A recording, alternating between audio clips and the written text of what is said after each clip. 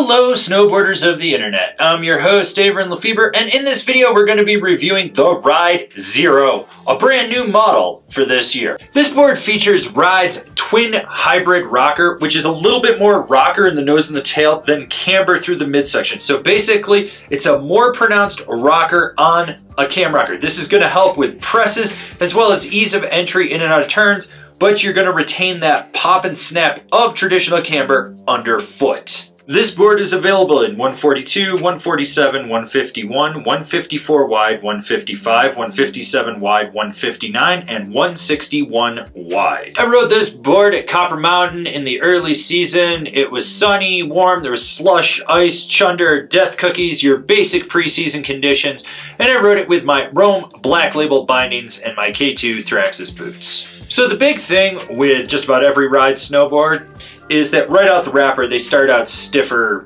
than what they will be. You need to ride them for about an hour and really just hammer them to break them in. But once you do, you start to figure it out.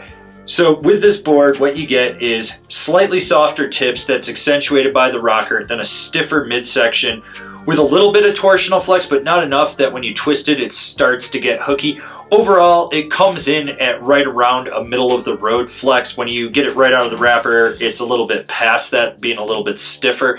And when it comes to stability, you do get chatter in the nose and the tail, but that pretty much dissipates by the time it hits the inserts. So with that said, you get this stable section through the middle. The only time you really feel anything with this board is if you get into really crappy, rutted out, chunky terrain and you just hammer something hard, you're gonna get jarred a little bit. Otherwise, this board is fairly smooth just all over the mountain. Ride snowboards are known for having pop, and the Zero is no exception. For even being more of like a middle flexing or slightly softer flexing board, it still has a ton of snap. You load that camber section up, it activates that rocker, you get that springboard, and this board gets you in the air. It's great for like olling off rollers, side hits, popping over slow signs, things of that nature. You do have to load it up and you're gonna feel that load underfoot, but it's not so demanding that you're like, oh my God, I'm putting so much work into it to get it to pop. Now, as this was the preseason, I didn't really get to hit any jumps worth anything with. What there was, I mean, it was essentially a roller with a lip in the park, but it popped well off that lip. It really does want to get in the air. I can tell by just riding this board that it's going to be stable on just about any type of jump, any size. I mean, obviously the bigger stuff, you're going to want to bend your knees more and know what you're doing.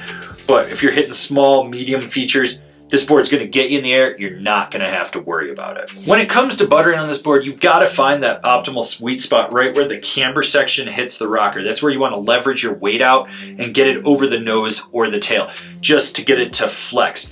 There is rebound, there is fight with this board, so you've got to be prepared to muscle it a little bit, because if you don't, you're going to end up with a soggy looking butter, and that's going to look like lame ass YouTube vloggers, and you don't want to look like a lame ass YouTube vlogger. I'm serious, just don't look soggy like that.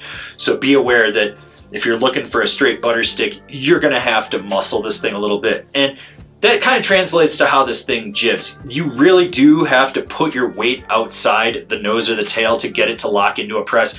You're gonna muscle it, you're gonna be pushing into it to go through the feature, and when you hit the end, you're gonna get that rebound and snap out of it. It's a jib board that needs a little speed and a little finesse, but it's not gonna be so limp that it's like my first jib board. And when you get sideways on a feature, that camber section takes over. It cradles a little bit on the feature, but it never claps out. It's nice in that you feel locked in, but you don't feel like it's unstable and you're just gonna snap the board or anything like that. When it comes to carving, the asymmetrical side cut on this board just shines.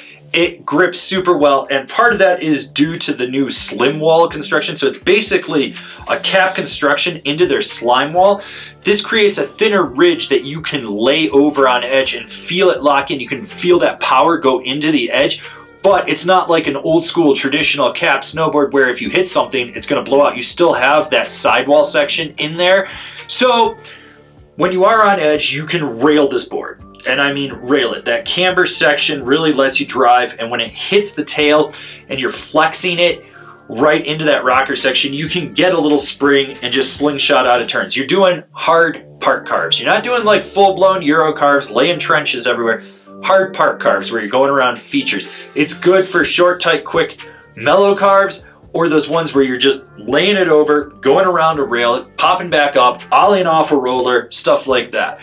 This board does shine when it is on edge. Who's this board for? The freestyle focused, asymmetrical loving, all mountain rider that wants something that's going to break in and be a little bit softer, but still retain its pop. There's something about when you get on a ride snowboard that's dialed. I mean, the side cut, the camber profile, the carbon array, just everything going in there.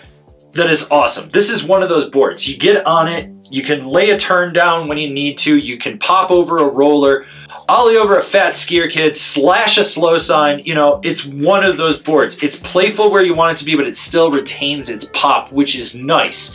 It's one of those decks that it isn't soggy, but it's not as overly demanding as, say, something like the bench warmer back there, which really brings more of your A game out.